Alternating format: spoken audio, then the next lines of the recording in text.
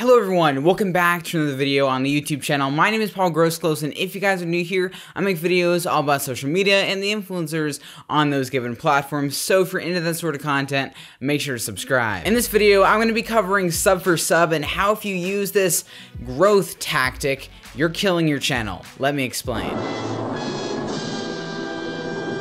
So what does it mean for someone to ask you to Sub4Sub? Now, Sub4Sub is a term used in trading subscribers, and normally Sub4Sub transactions go down like this. If I sub to you, will you sub to me? Then we can both grow your channels together. Dude, Sub4Sub does not grow your channel at all. If you want to be more accurate when you're asking for people to Sub4Sub, try this out. Hey dude, if I sub to you, will you sub to me? Then we can both kill our channels together. If it was that simple, everyone would have millions of subscribers. And obviously that's not the case. So does that just prove that Sub4Sub does not work? I don't know. I think it does. Let's continue. Other than the horrible ethics of Sub4Sub and essentially faking your growth, you're getting inactive subscribers that, mind you, do not care at all about your content. Those people that subscribe to you because you subscribe to them do not care about your content. They will not watch a single video that you release.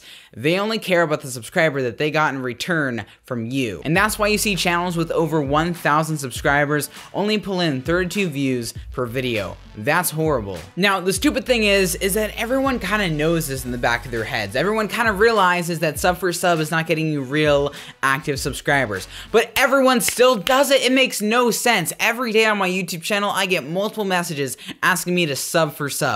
Dude, you literally get nothing. Sub4Sub is the equivalent of trading your friend $1. You give your friend $1 and your friend gives you $1. You literally get nothing from that transaction. Newcomers to YouTube, your content sucks, and the only other people that are gonna Sub4Sub to you are other content creators that have content that sucks as well. These people are not real subscribers. You guys both are desperate for views and subscribers and fame, and you're not getting anywhere. All of us content creators started from nowhere, and if you use a Sub4Sub tactic and just fake all your subscribers, you're gonna stay nowhere. As your fake sub count grows, YouTube will give your channel more authority in the algorithm, which sounds great and all, but once YouTube realizes that you have 5,000 subscribers and can only get 50 views per video, which is a 1% subscriber to view ratio, YouTube is going to think you have crappy, horrible content and not serve your video anywhere and treat your channel like a 100 subscriber channel,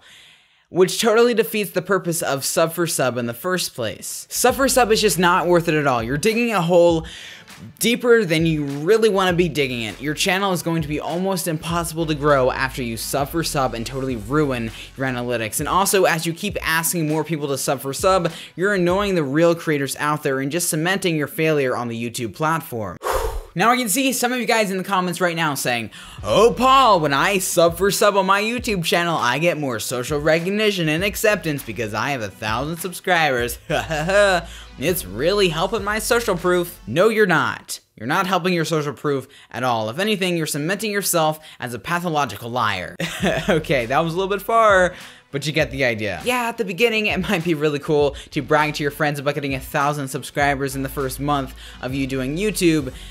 But in the end game, does it really matter? Firstly, if your friends don't accept you until you get 1,000 subscribers, screw them, they aren't real friends. And secondly, do you really want to sacrifice growing your channel organically and pleasing the algorithm just for a short-term bragging right? If you said yes to that question, you should not be on YouTube. YouTube ain't easy, and it's definitely not a one-stop shop to success. But if you actually spent the time that you spend begging other creators to subscribe to you and actually created some original content, you would grow on this platform. But no, why would you actually want to create original content for your YouTube channel when you could just go to random YouTube channels and put Sub4Sub in the comment section?